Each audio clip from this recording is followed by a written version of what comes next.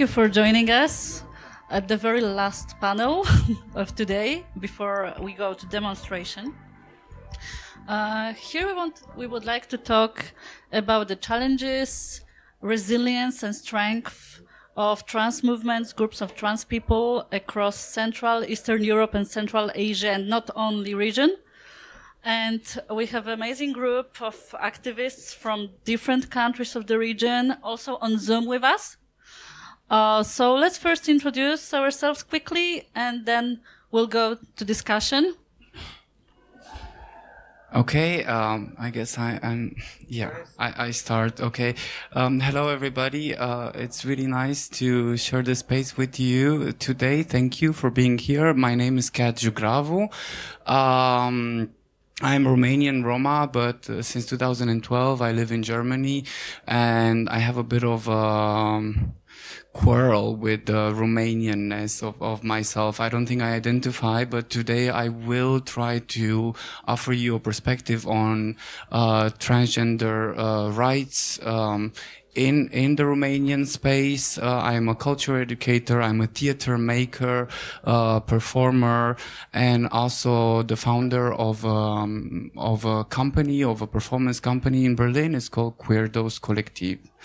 So yes, thank you Lambda Polska, and thank you Monica for having me here today, really.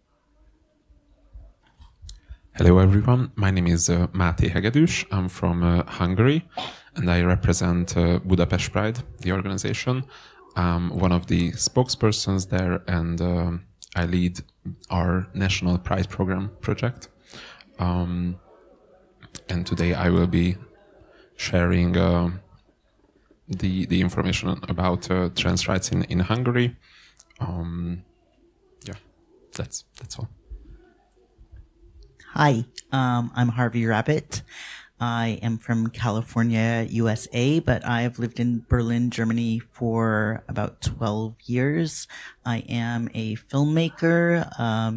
You will soon, I think, be able to see my first feature film, Captain Fagatron Saves the Universe, in different parts of Poland. It's being distributed in Poland, and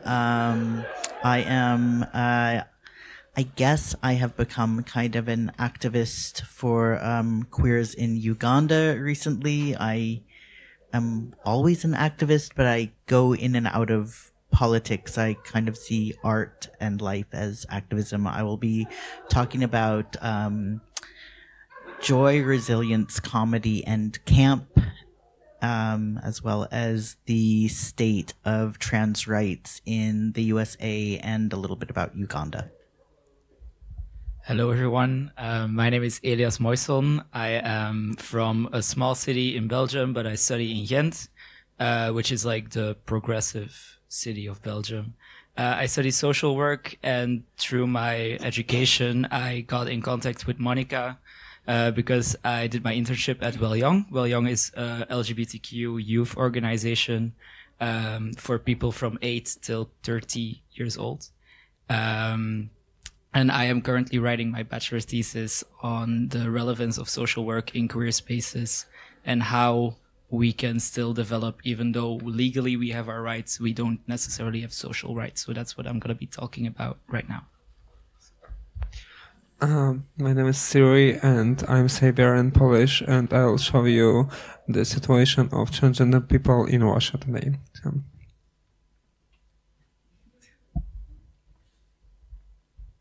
You can keep the mic, like it will be useful. So Levan, Anita, Vincent, also we would like you to introduce yourselves. Hello everyone, thank you for having me. I represent GATE, which is Global Action for Trans Equality. And first of all, I wanted to thank you, the organizers, for organizing such an amazing event. And I was really happy that GATE was able to support this initiative. My work predominantly is focused on anti-gender movements and how anti-gender movements impact the lives of trans and gender diverse communities. And my presentation will also be about that, but it will be focused on Central, Eastern Europe and Central Asia. Thank you. Anita? They, them pronouns, sorry. just a final note. Thank you. Hello. Hello, my name is Anita. I represent the Trans Coalition here. We work on the causes, Eastern Europe and Central Asia region, and I am going to talk about the situation in the region and the influence of Russia on it.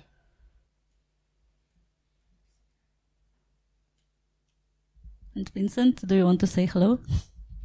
Yeah, of course. Hello, my name is Vincent Tulankin. I'm from Russia, from Yekaterinburg city, and after the beginning of Russia full scale into Ukraine, I left the country, my country, and continue my activism here in beautiful Kyrgyzstan, in beautiful Bishkek city.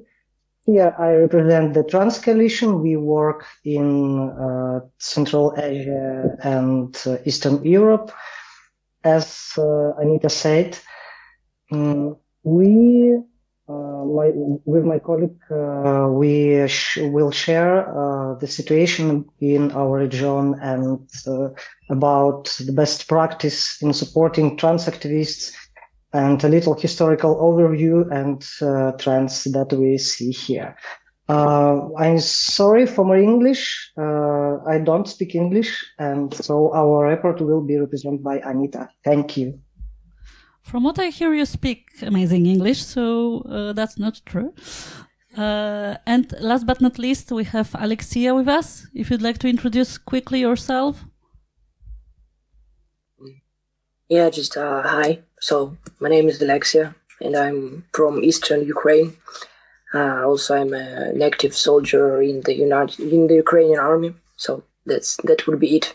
And a co-founder of T-Kids organization, for which helps trans teenagers in the south and eastern parts of Ukraine, and it's the only organization of such type in Ukraine.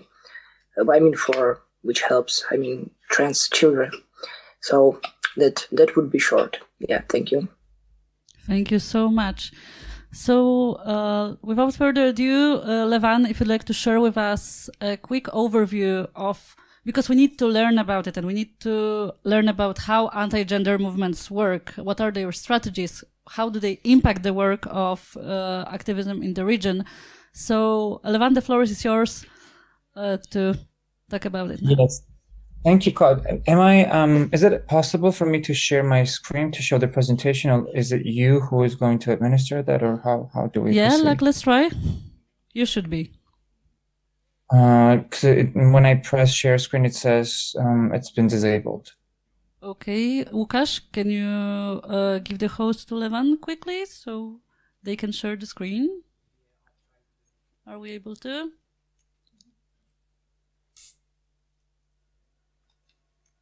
Yeah? Okay. Yeah, I can. And so...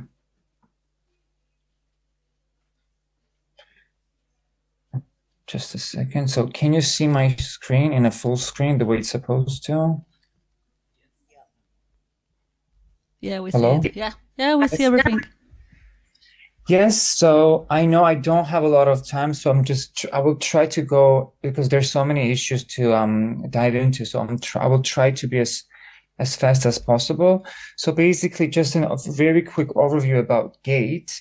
So GATE is the only international trans and gender diverse and intersex-led organization that works on the human rights and justice for transgender, diverse, and intersex communities. So we work on global level. We do partner with national level or regional organizations, but our main advocacy avenue is the international level, which is most of the times international institutions such as the UN or other international bodies. So basically, I will not go into a lot of details because I know we will have a question and answer section at the end. So if there are any questions, feel free to ask me then. So I will just give you an overview of some of the findings that we had through our survey, which was held in last year, and we started in summer. and the survey was open all the way till September, I think. And then we were analyzing some data. And what I'm going to present is part of a larger study, which was a global one. And I took out the part which was focused on Eastern Europe and Central Asia. And to be honest, we were not really able to reach all of the countries everywhere in the region. So the countries that I will be talking about are Armenia, Bulgaria, Croatia, Estonia, and Georgia, and Kazakhstan, Montenegro, Romania, Russia, Serbia, and Tajikistan.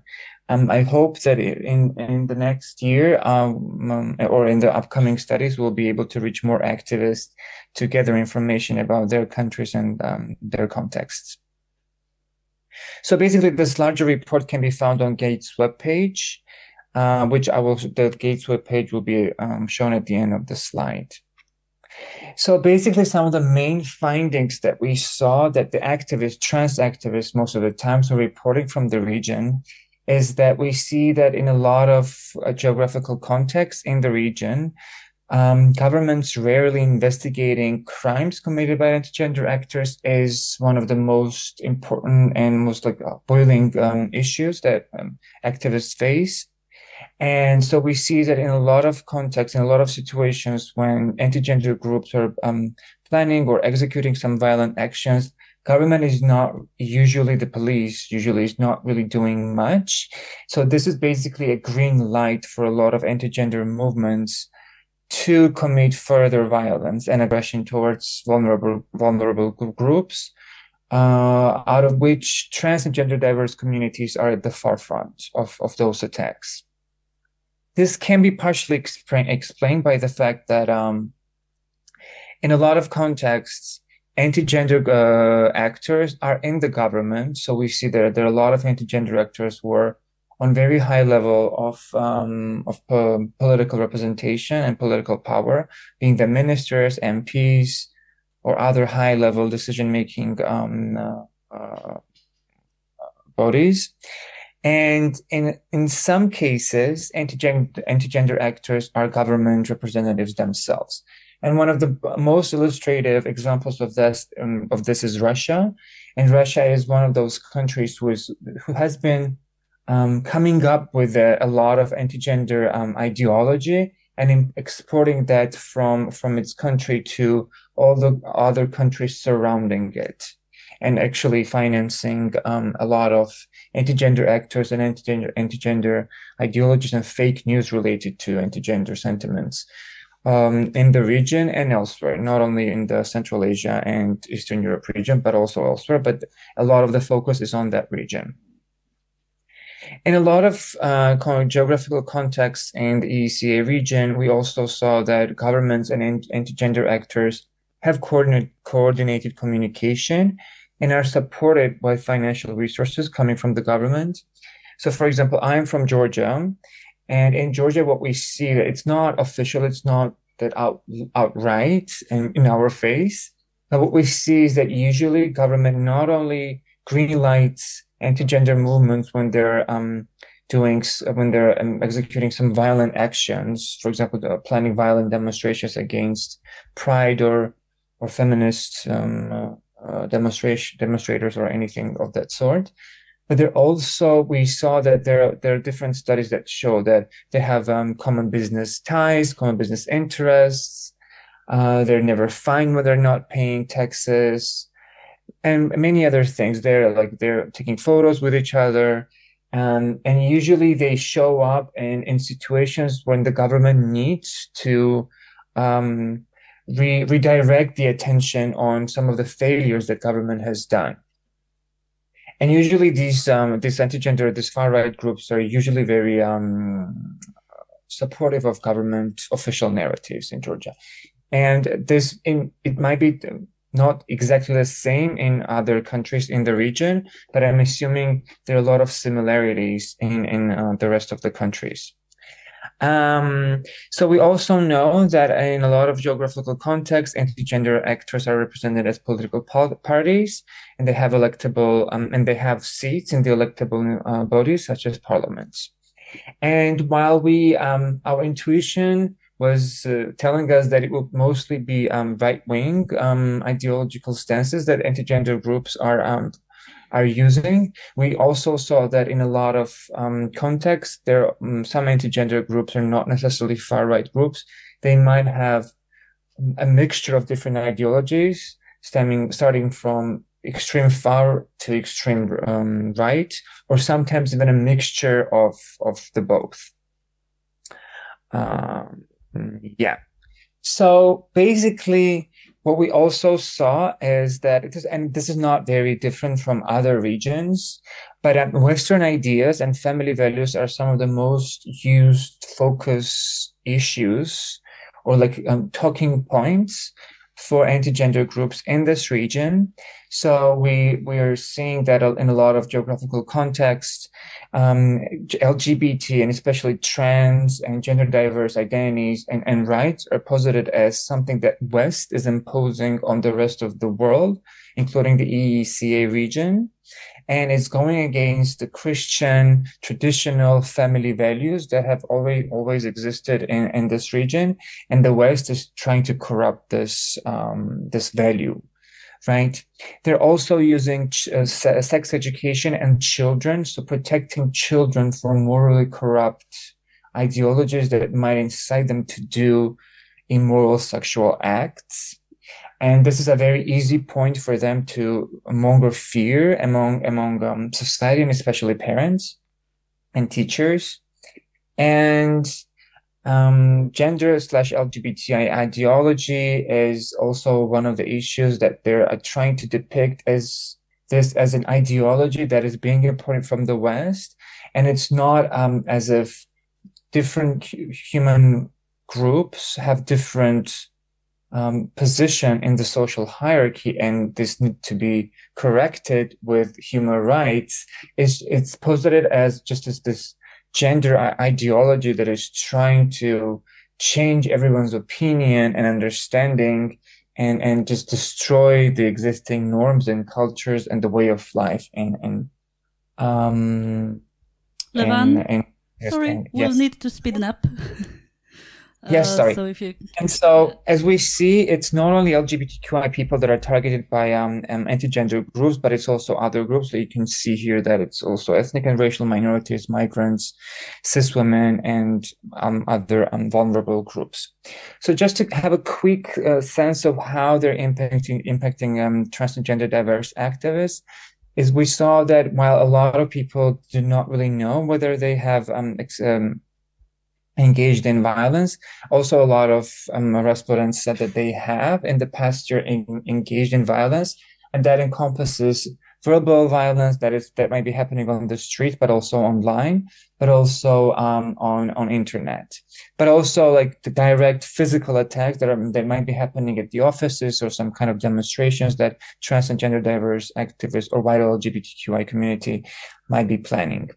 And some of the most important things that they have been able to impact is the ability to shape political decisions and impact policies and grow in terms of the number of people supporting them on social media. So how many people are engaging with them on social media, how many people like their posts or write their comments, as well as how many people participate in their in-person events. And they're growing in funding and political connections in the past year.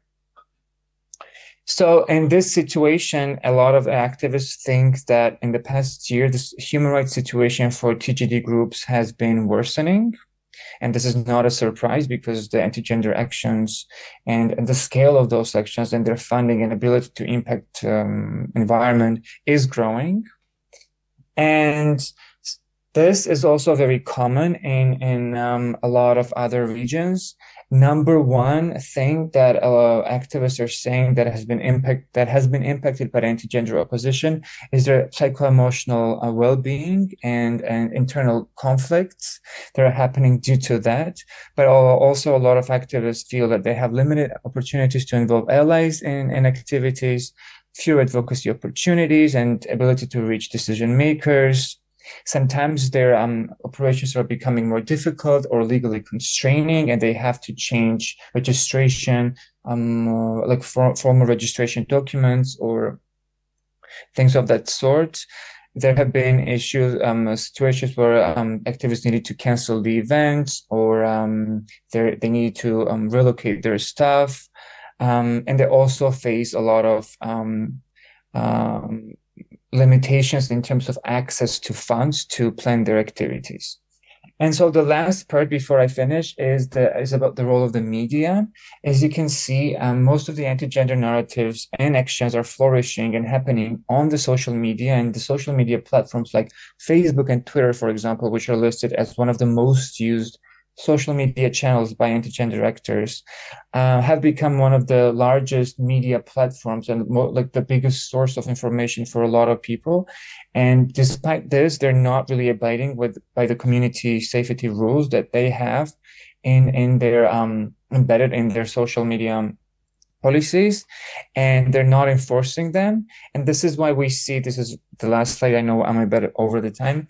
We see that a lot of trans activists are saying that social media platforms are the primary means where anti-gender mobilization is happening, and they're not enforcing their rules to prevent this harmful and fake news from spreading. So basically, social media platforms are profiteering from the hate being spread about us. So basically, this is Gates' webpage. You can go there and see the full report, and you can also engage with us on these different social media platforms.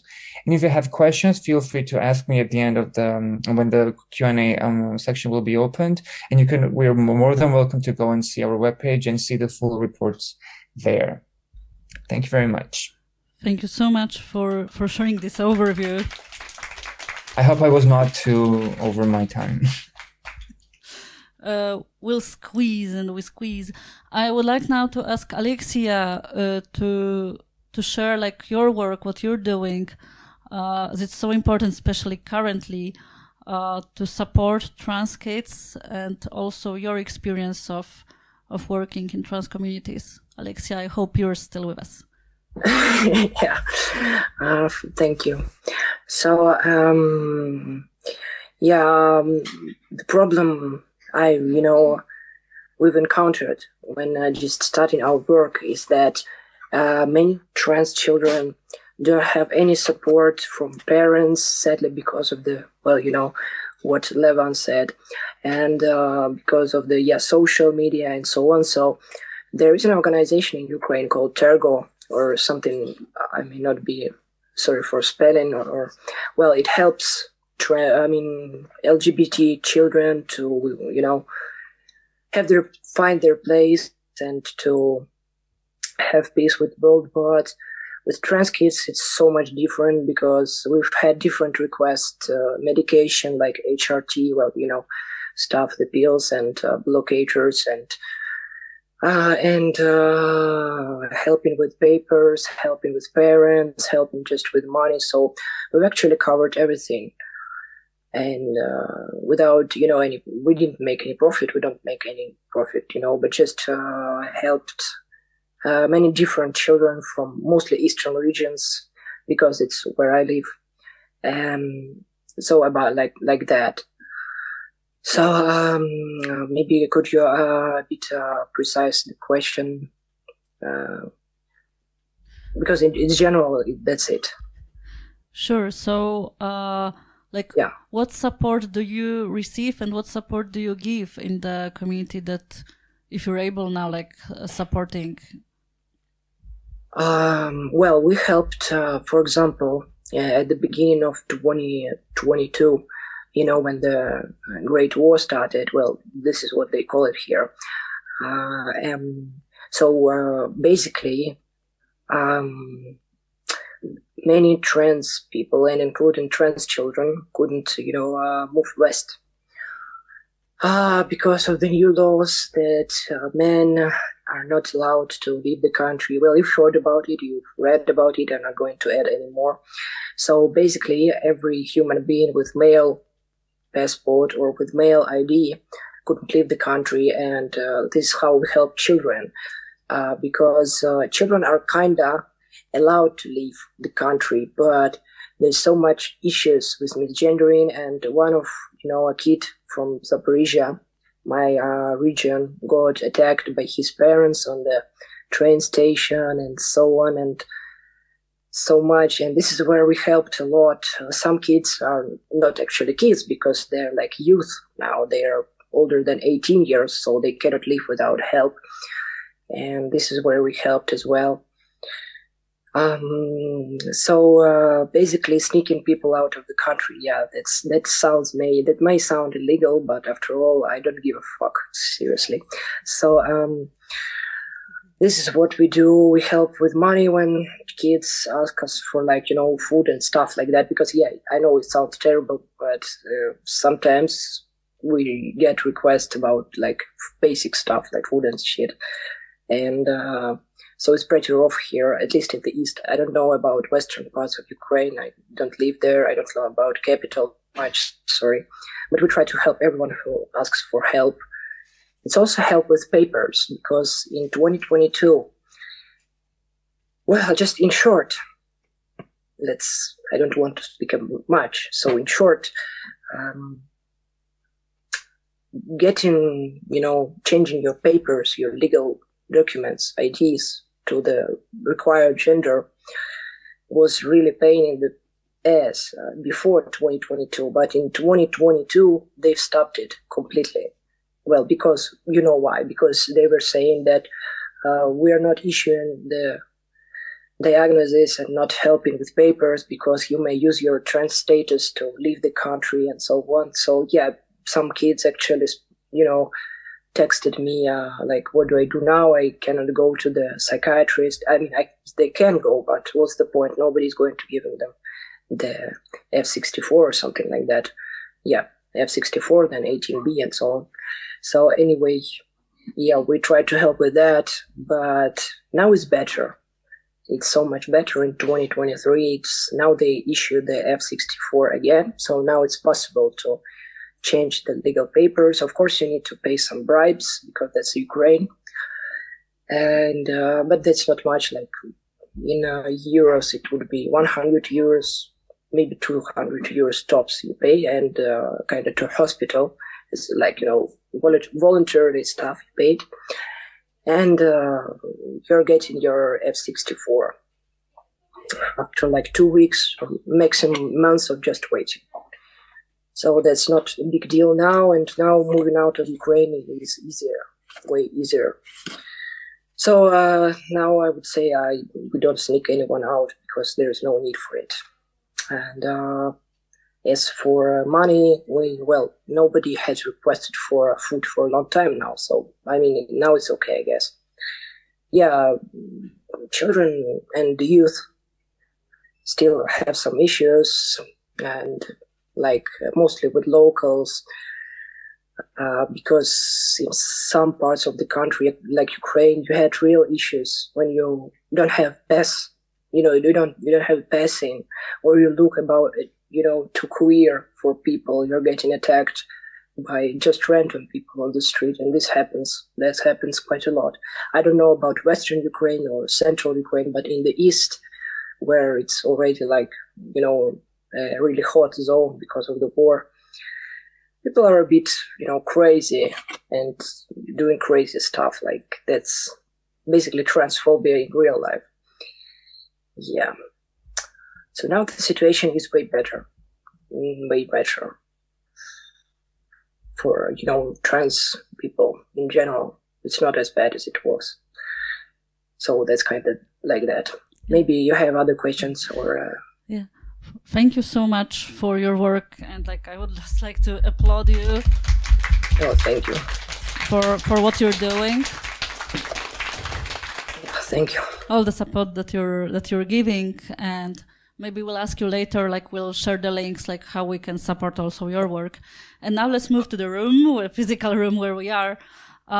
With Máté, could you quickly tell us about the challenges that Hungarian queer community, trans community faces now, and what you're doing also in your collective care work, supporting each other? Yes. So in Hungary, before Section 33, legal gender recognition was available for trans and intersex people. It was regulated by different laws and resolutions. So it wasn't a clear procedure. You needed 3 professional opinion, a psychiatrist, a psychologist, and a gynecologist or urologist. And it was said by the Constitutional Court that based on human dignity and rights to privacy, that you have the right to change your legal gender and your name. Medical transitioning wasn't a requirement to do this process, and divorce was something that was required to change your gender. 10% of the costs were covered by the health insurance, but there was no training for health professionals. So during the early 2000s, it was possible. And in 2020, during the COVID pandemic, this Section 33 was introduced in the Hungarian parliament, and because of the majority of Fidesz in the Hungarian parliament, it was voted in, and this is banning legal gender recognition for trans and intersex people. We, Budapest Pride, had a protest during the pandemic, so it was an interesting protest. We had a lot of limitations, so it was a small group of people, and trans people were burning their birth certificates. It was a copy because you can be fined to destroy these papers. And this year, in February, the Constitutional Court ruled against their earlier decision, and it's still impossible to change your legal gender. So now another Hungarian LGBTQ organization, Háttér Society, is looking for legal cases, people who would like to change their gender and name, and they are taking these cases to the European Court of Human Rights. You might heard about the infringement procedure that Hungary is targeting a different Hungarian law from 2021, which is censoring education and the media representation of LGBTQ people. So currently, we can only depend on the human right, the European Court of Human Rights, and honestly, it's not like it's hard to be optimistic about this situation. I thought about one case that maybe shows the surreality of the situation. We have a volunteer who has a dual citizenship. So they are both Ukrainian and Hungarian, and in their Ukrainian papers, they are male as their chosen gender, and in their Hungarian paper, it's still female, and they cannot change it. And I can also share with you my brother's story. He changed his female name to a less female sounding name because of the stress that he felt during visit at the doctor's office or in high school. And he was also kind of molested on the street, just people trying to find out if he's a boy or a girl. And I think that's because of the enormous fear-mongering that our government is doing. I think a lot of issues were listed in the beginning. So we have a limited access of free media in Hungary. Most of it is owned, media owned by oligarchs, friends of Fidesz. And this makes it really hard to just get our message across. And with the majority in the parliament, it's impossible to do anything in the politics. So that's all. Thank you. Thank you so much for sharing. And Kat, would you like to go next and briefly say about the yes, I mean, we are neighbors, our countries are neighboring, so it would make sense that some of the illiberal thoughts in politics are slowly starting to spill into Romanian thought Romanian politics. But also I look in the room and everybody seems so concerned and sad. And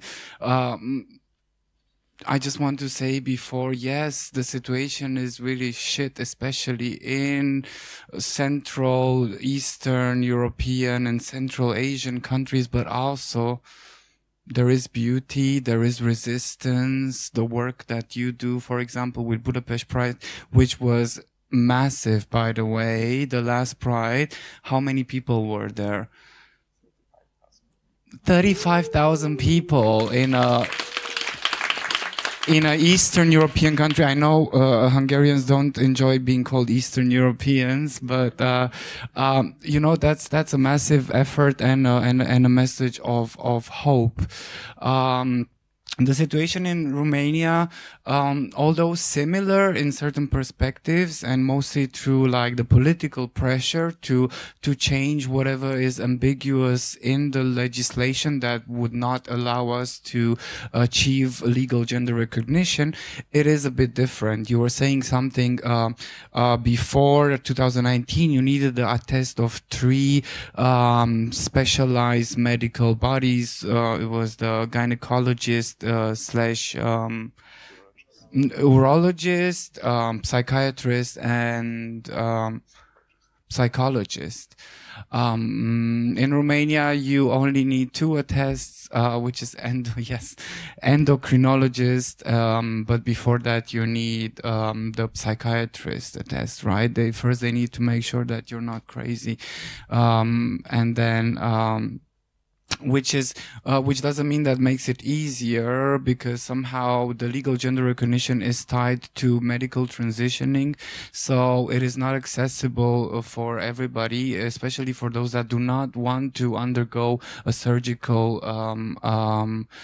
transition.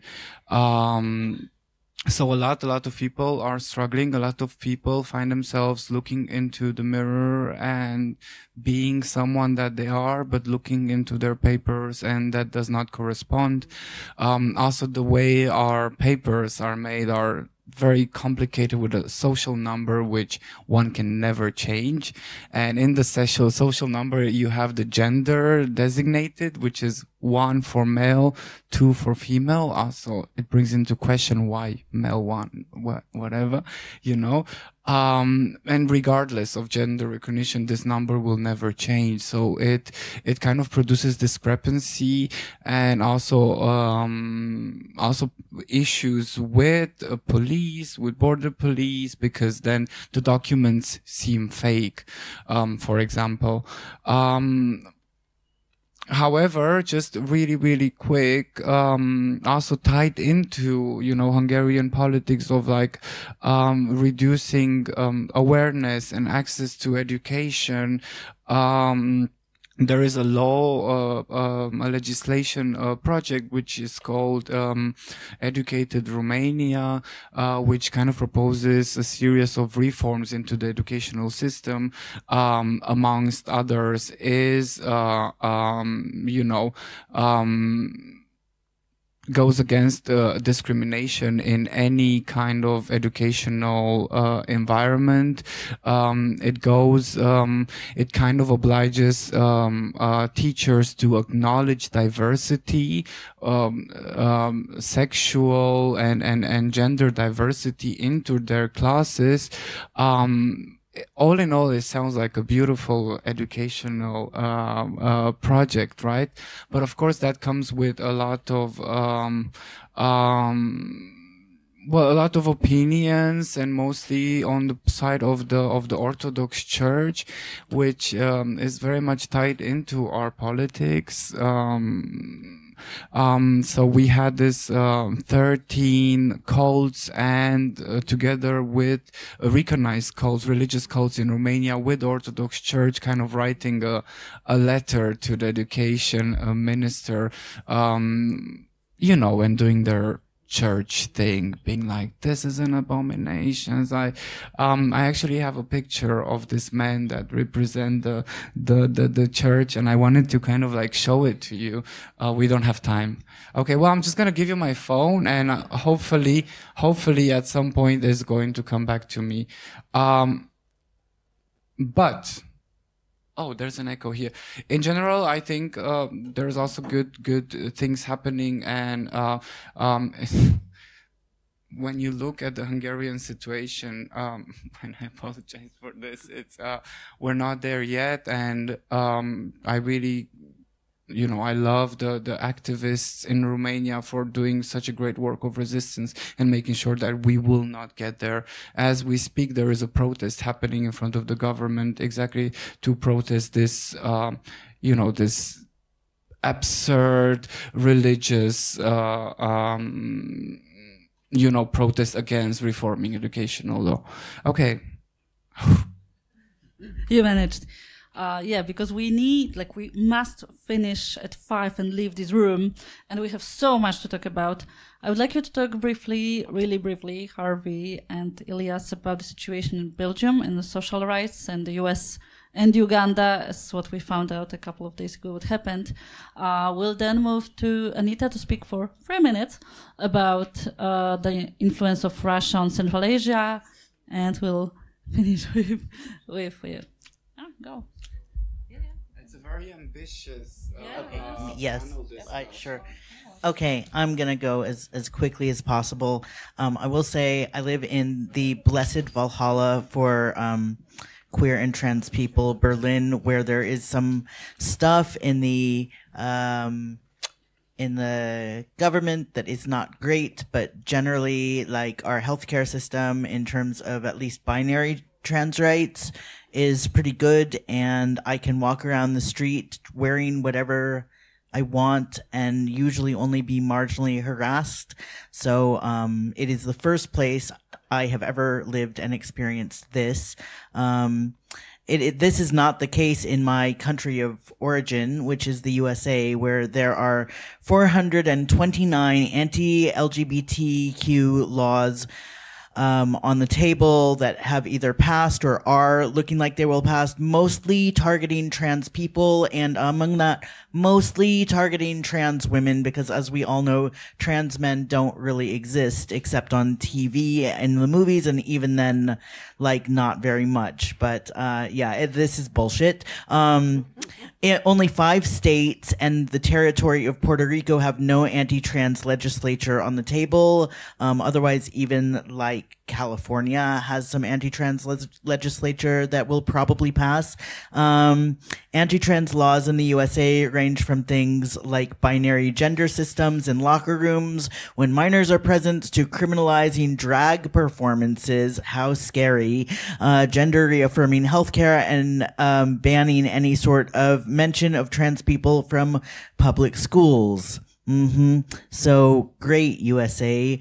The situation is even worse in Uganda, where, did you know, there are no trans people at all, at least according to the government, that just passed this horrible, horrible law where basically what they see is they don't see trans, they just see gay. And for this, you can basically go to jail for 10 years. Marriage, if you participate in any way in the marriage of same-sex couples or promote homosexuality at all, you know, by like giving someone a place to stay or mentioning that queer people should have rights. Also, you can go to jail. And if you practice homosexual behavior that includes searching for things on the internet, like maybe even information, and Grindr, forget about it, then that's like 10 years of imprisonment for like just basically being yourself. Yeah, it's really terrible, and I am trying to like raise a lot of awareness about this and get some people I know there some help. So yeah, and I think my time is up. So I'm trying to come up with a way on how to start this, because in Belgium we have the legal stuff done. We've been one of the first countries to legalize gay marriage. If you want to have a binary transition, it's possible legally. medically, even though medically there's a very, very long waiting list. If you want to start hormones, you have to wait at least a year and a half or maybe 2 years, and you have to be on hormones for 1 year if you want to do surgeries. So it takes a while, but it's there. The problem is that these anti-trans laws and anti-drag sentiment from the USA is also flying over to Belgium. Belgium is very much inspired by the USA sometimes. Same with the UK, where anti-trans sentiment is very present. So what's happening right now in the politics is that instead of being outright transphobic, they are masking it as being anti-woke.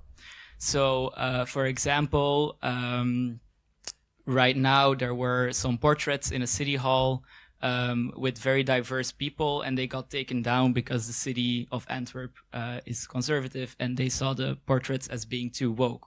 But it was literally just pictures. And also the anti-drag sentiment and the anti-gender movement, not in the way that it is in Central Asia, but the way that it is in the USA, is happening right now. As in literally yesterday, there was a news article of a very famous politician who came to a drag show, who was like, drag is pedophilia, transgender people is pedophilia.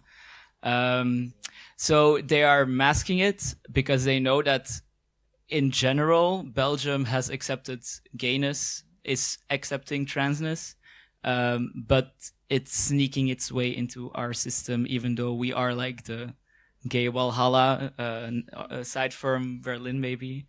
So that raises, yeah, there could be more than one, but it raises concern. And then what I wanted to talk about also was that in queer spaces, there is a lot of infighting. And that's what I think is very important, that we look out also at ourselves, because inside the queer spaces that are very accepting and woo, hippie, we love each other, love is love, there is a lot of anti-trans sentiment and a lot of racism going on. So I would also like to ask everyone to do self-reflection and see how that impacts your vision and your activism.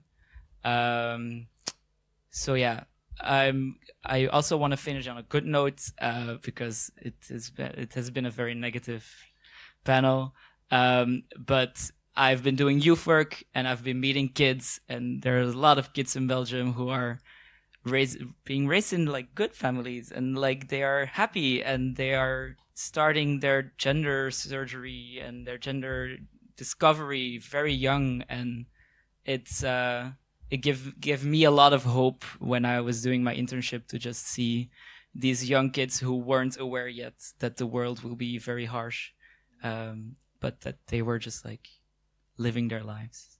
So yeah, it is possible. Thank you. My inner self is just shaking now, and I'm full of emotions. No. Thank you. So, do you have my presentation? Okay. Like, I wanted to emphasize that Russia is not.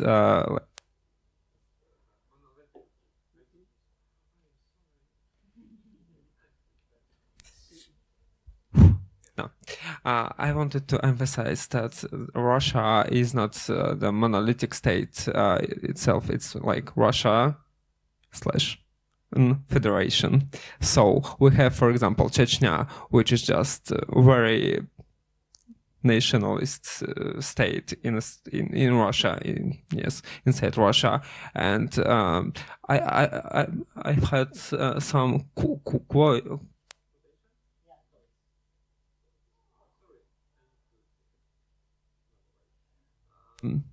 and Kadyrov, this leader of Chechnya, said that there is no pedophilia, no gay people, no homo, what you said, sexualism's here, so we're just normal people, he said. And Putin joked about transformers and transgender people. He doesn't understand what it is.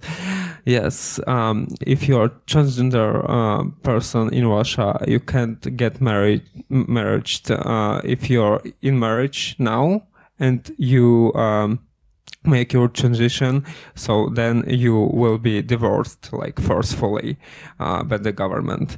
And so there's very high level of violence. I'm from Russia, I know, I was beaten and all of the stuff. Yes, so that's all. Yeah. Thank you. Like we'll get to the better part. Like I would just like Anita, like 1-2 sentences on the impact on Central Asia, because I think like we not staying only in the western part and central part, and then we'll take a short breathing break. Yes, thank you. Thank you very much. There's no secret that the current situation with trans rights in the region is really concerning, and there are several reasons for that. There is strong traditionalist, conservative, or ultra-religious sentiment across the region, and in countries with traditionalist governments and the influence of Orthodox religions, transphobia also grows. And this trend is common throughout the world, not only in our region. Most of the countries here have close connections with Russia, it's true, economically or politically, and they share many homophobic and transphobic views and practices. For example, a banishment of genes from LGBT person. This particular kind of conversion therapy is widely known in Central Asia and in Russian Northern Caucasus.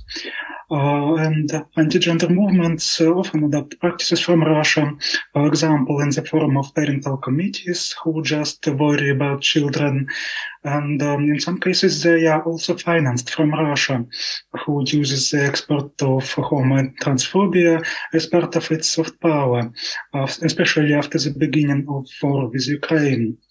Often the repressive laws in Russia are the source of inspiration for its neighbors, and not only on LGBT topics, but in general.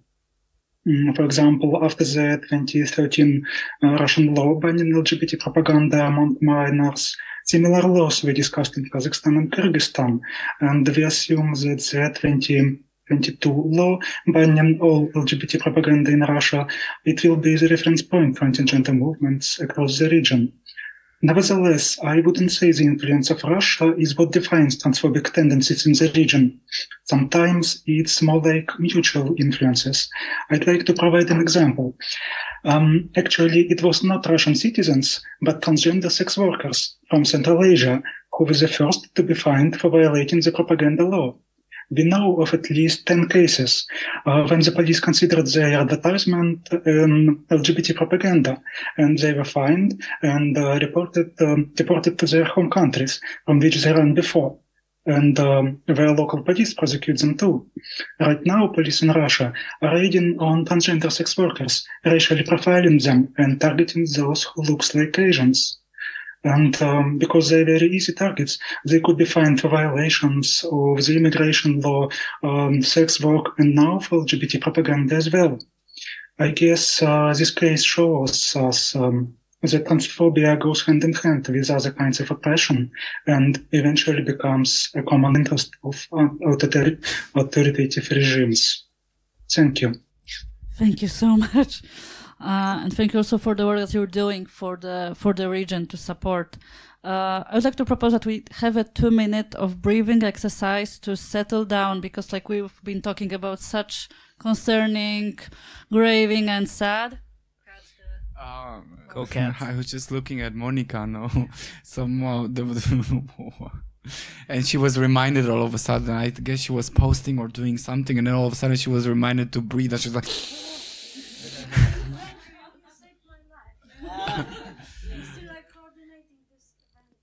And there we go. You know, we had this meeting last week and we were talking, what are we going to do? You know, this is going to be so stressful. We're all invited here to cry on like how bad it is in our countries. You know, we need to shift a bit. And then we said, well, let's do like a collective breathing, you know, even though you might think, well, this is not about us, you know, we Polish people, look how accomplished we are. We're literally hosting the first trans conference and events, the first national, how would you translate? The National Day of Polish Trans Visibility. You know, so it's like you might think this is not about us, but it is also about you, because what you do here by also staying in this room, you show solidarity and you show support with us and with the countries which we represent, also with the people on the screen.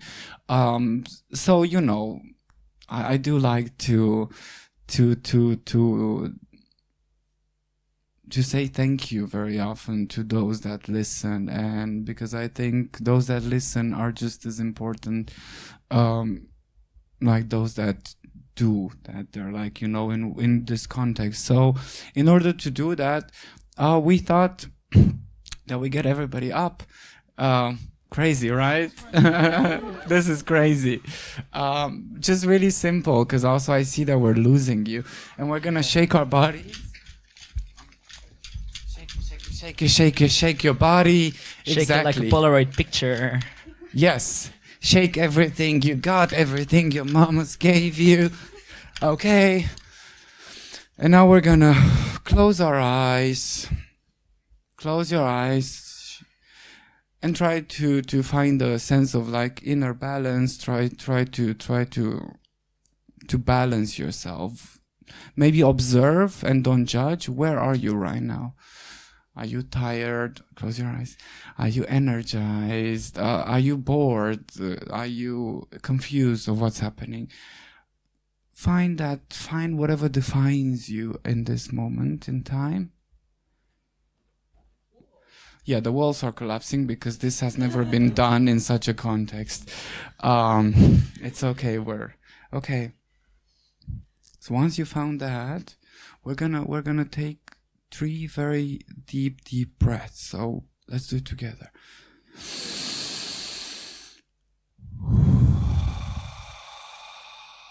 And release a bit of that anxiety or whatever it is. And again.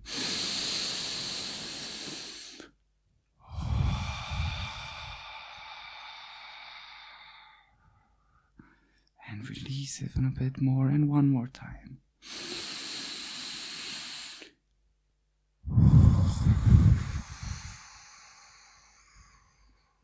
And I also invite for those that are on the Zoom meeting to do the same thing, you know.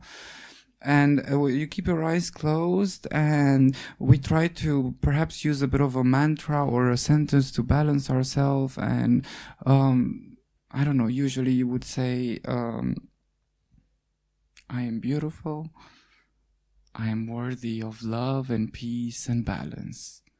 Jestem.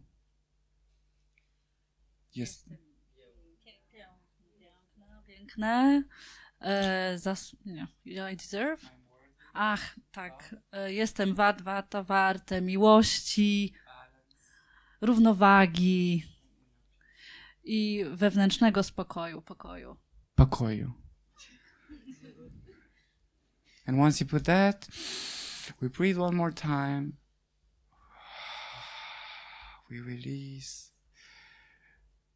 We open our eyes with a big smile. We look at each other and we're like, you know, we took that moment. And I thank you very much for that. We did nothing complicated. We just stopped. Okay, thank you. We're together. And thank you so much for being together in it. And sharing also your love and peace and the energy in the room. As you paid attention earlier on, Kat, to the good things, like to things that bring us joy, that like things that we need to celebrate as Budapest Pride and different stuff. I would like you to shortly, like really in one sentence, because I would like really to give the floor also to some questions in this 18 minutes we have left.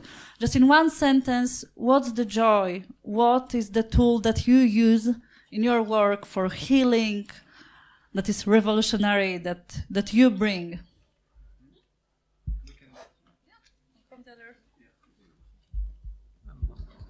It's hard to say for me right now because I'm very emotional right now. Of course.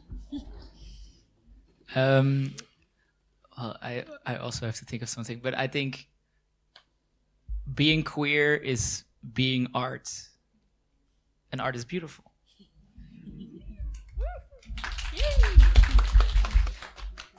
I have 3 sentences. I'm just going to do it. Sorry. Also, I want to say thank you, Monica, for having me here. I didn't say so in the beginning because I was nervous and staring at my notes. So, yeah.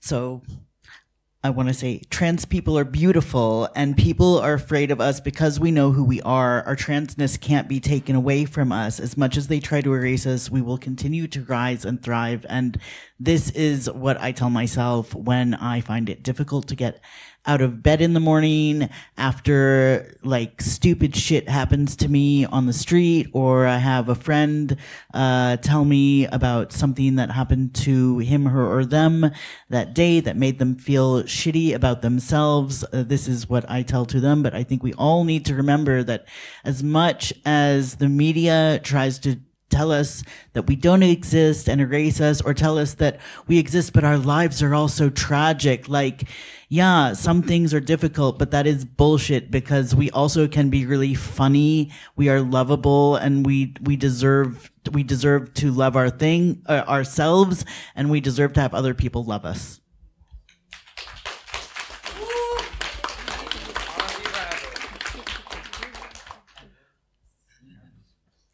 What I want to share is another piece of my brother's story.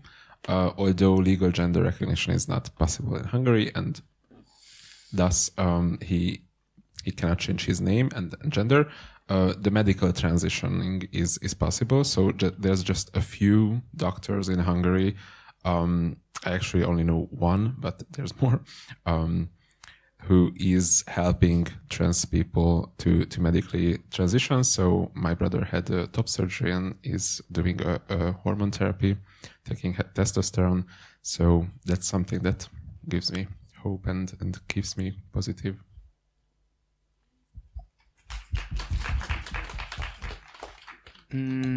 So as I said, I work a lot with performing arts and theater in communities as a way to somehow kickstart that healing process that every community has to go through. You know, we are deeply traumatized, and if we are not traumatized as a generation, there is always intergenerational trauma, which our bodies and our collective body and our collective mind brings through.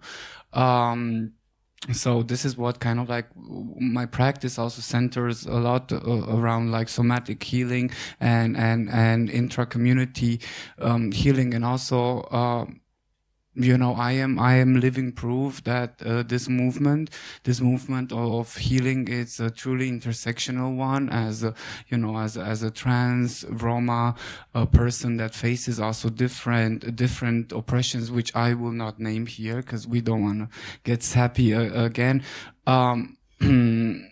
I'm living proof that we matter as also non-white bodies, and that we should be respected and also uplifted inside of the communities, because as Elias was saying, there is a lot of divide inside of each community, and it's always, you know, neurodivergent people or people of color that find themselves at the forefront of the fights that we are going through.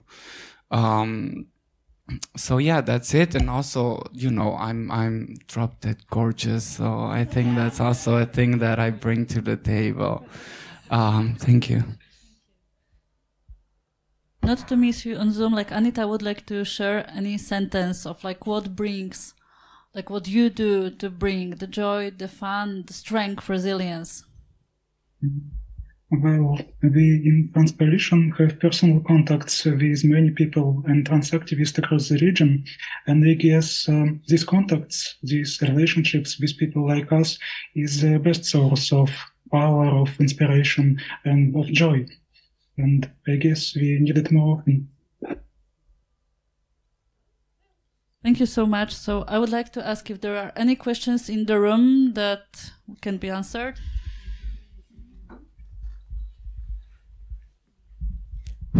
Okay, it works.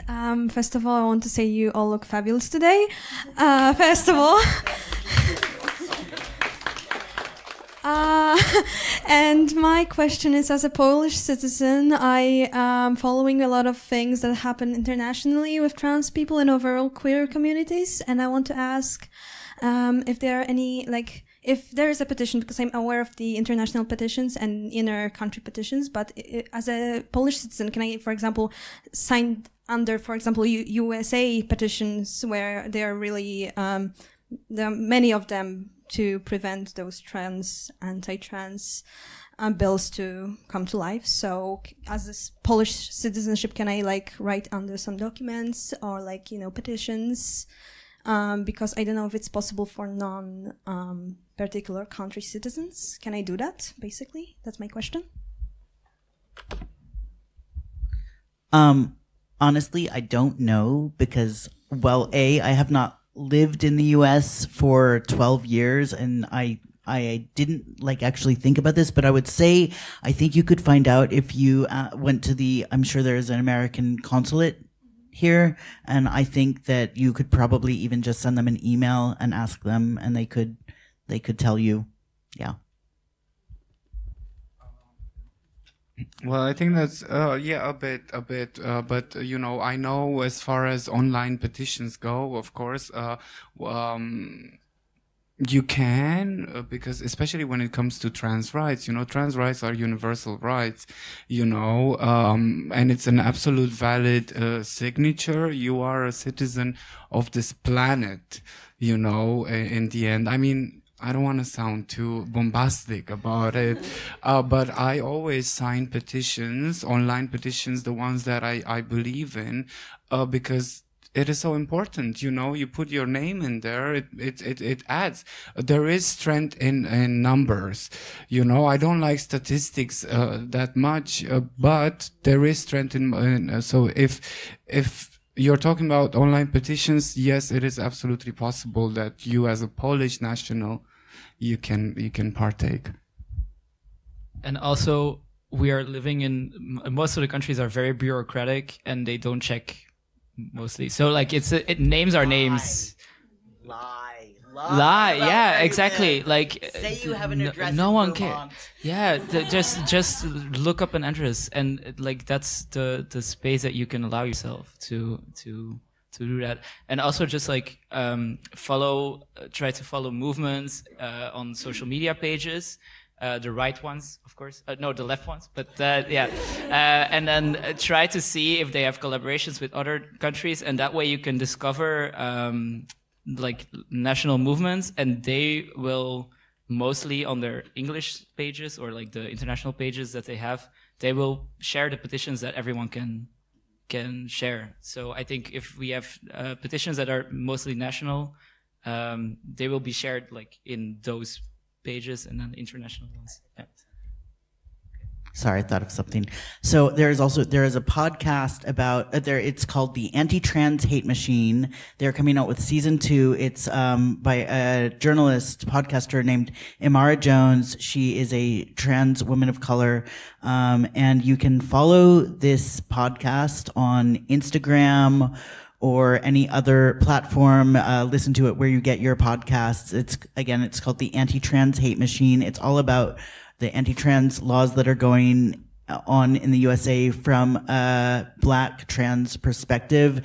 And I am sure she gets so much hate mail. So if you just wanted to like find her on Insta and send her a message of support and tell you are listening from Poland, like that would probably mean a lot to just keeping her going.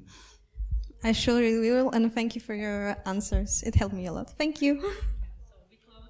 That's it. Yes. That's it. No more questions. Oh God. We can have them in the out of the room because we need to run up here and like.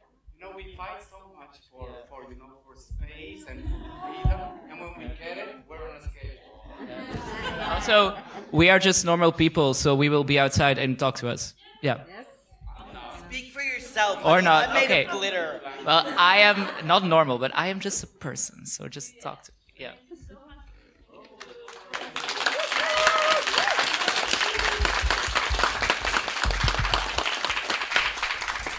Yeah, and that's the last panel of today. Like, we go to demonstration together, I hope. Thank you so much to all on Zoom that you've been with us, that you joined us. So, thank you. See you soon at the party, at the demo. We can talk later on. And Monica.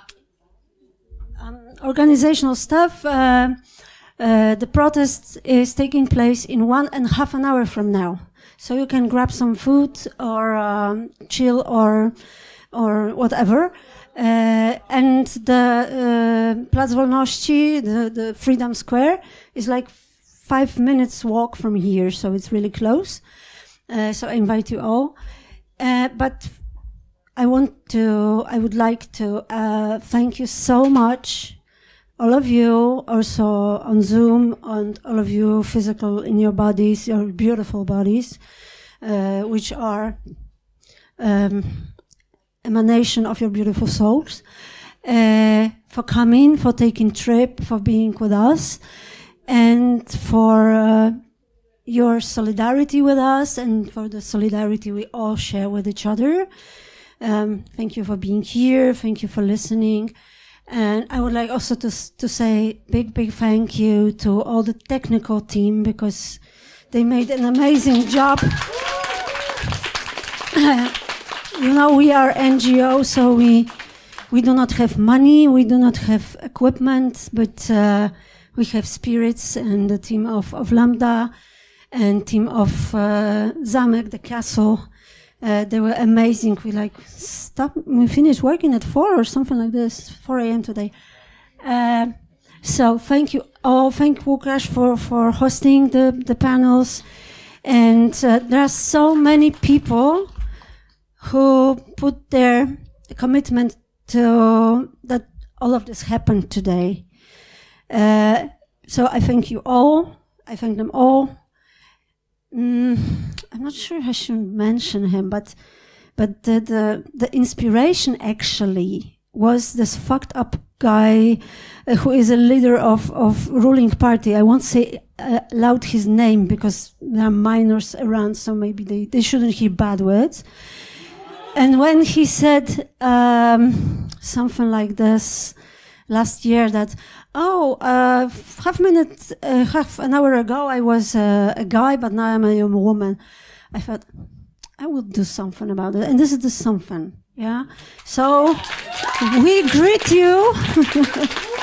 I hope he will rot in jail this year. We are born this way, as we are, and nobody is going to tell us who we are.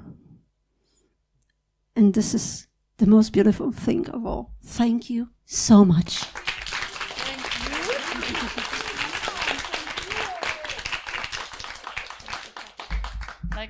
Let's thank Monica, who initiated all of this, and she would never... She wouldn't, but I will. This is the person who initiated all of it, who invited all of us to join, this adventure, never, in 3 months, we did it, we're still ahead. But really, thank you from all our hearts, because we wouldn't be here. We wouldn't have this day without you. Hello.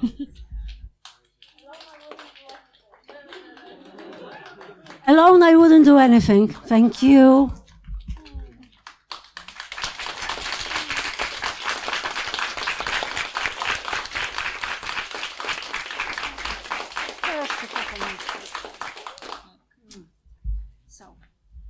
Thank you so much. See you at the Solidarity Square. Plac Wolności, Freedom Square.